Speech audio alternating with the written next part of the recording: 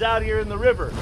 She enjoys the activity of just lounging around out here and taking it easy, and the dog gives her someone to do it with. She'll only put up with me sitting around with her for so long, and then she gets tired of it. But the dog she seems to want to spend time with just as long as she'll keep climbing up and down. Bubbles helps her out a little bit and hinders it a little bit. I think the whole game revolves around that for Bubbles. You think they think they're related? Oh, I think Bubbles believes that she is an incredible superior creature that rules this kingdom that she lives in. I think that Bella is just a happy-go-lucky dog that's happy to be out here goofing around. Back up, Bubs. Back up, Bubs. Yeah. Bella's just happy to be out here playing around. If Bella is on Bubbles' back, Bubbles will stay in the water. It makes Bubbles feel like she's got a friend, a security blanket to have her out there.